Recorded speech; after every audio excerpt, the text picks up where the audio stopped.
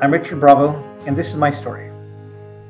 I was married quite early. I was married at the age of 22 years old, and that marriage lasted for about 7 years. And I guess you could say we had the 7 year itch, and we weren't able to make it past that part. But it produced two amazing children who I love and adore, and they really mean everything to me.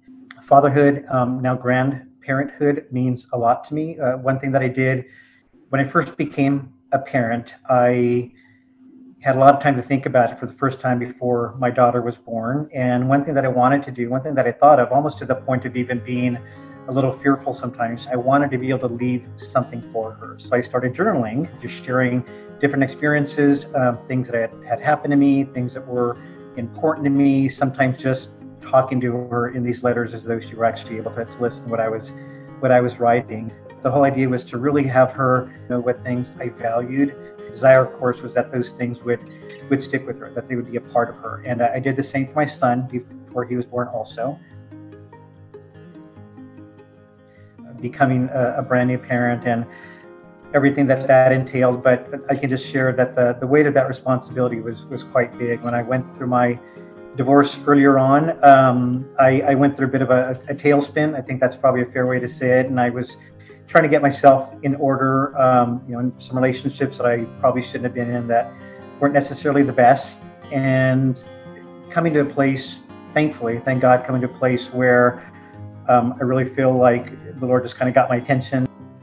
Having a daughter and having a son, and in those relationships, those unique relationships, again, was something very important. My daughter shared a really nice picture. She was 4 years old when her mother and I got divorced, and she was now about 6 years old at this time. And every time that she would leave for the week, because we had them 1 week on and 1 week off, and every time that she would leave, her and her brother, that first night would always be tough. And my son had a picture of him and myself that he would sleep with every night, but my daughter didn't have one. And there was one particular evening that was really tough for my daughter, and she was crying a lot.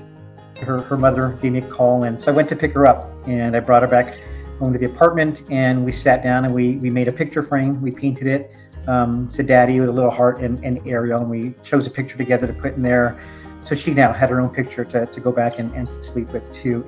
But just to know the impact that it made on her, you just want to be present with your children. I emphasize my daughter just because she was a girl, and having been divorced and single for a period of time, I wanted to make sure that I still had that connection. Fast forward to some later years when she was a young adult, just 20 years old, I had the message delivered to me that she was pregnant.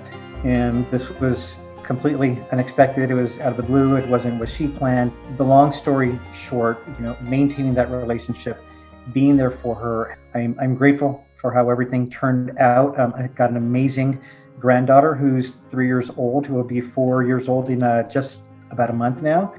I heard something some years ago, and I share it with them all the time, and I love that they bring it back to me and they remind me of it. But it's the comment that my ceiling is their floor, and everything that I've done, everything that I've gone through, hopefully take that and build on that and not have to go through a number of the same things. So communication with your kids is obviously so important. And now as a grandfather, I look forward to all those moments that I can share with my granddaughter.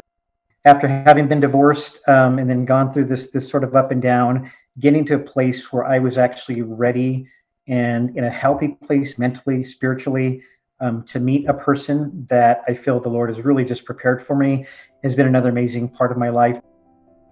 So I remarried just over 2 years ago, and now my wife, of course, married right into having a granddaughter, and that's extremely important to her also. So we have that we can share together. So also with getting remarried, not only do I now have my 2 children and my granddaughter, but I also have 3 children through my wife, 3 beautiful children. So I really look at it now as having 5 children and a grandchild. And my relationship continues to grow with my stepchildren. They're amazing kids.